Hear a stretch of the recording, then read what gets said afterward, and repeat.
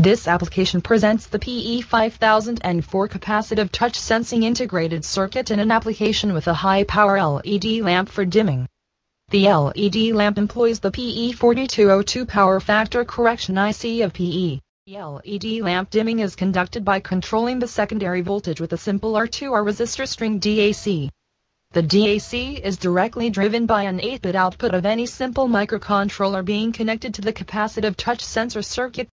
The sensor structure is extremely simple and requires only a 2-layer PCB.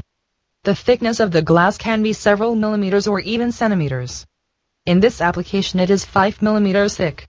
Some air gap between the sensor and the glass is usually no problem and can be accounted for in the configuration. PE 5004 is a high-precision capacitive sensing circuit which uses amplitude modulation for very fast stimulating and reading of capacitive sensor arrays and self-capacitance sensors. A number of up to 100 sensors per chip can be selected by the user. Multiple sensor arrays can be cascaded. In the presented application, though there are only 10 sensors used.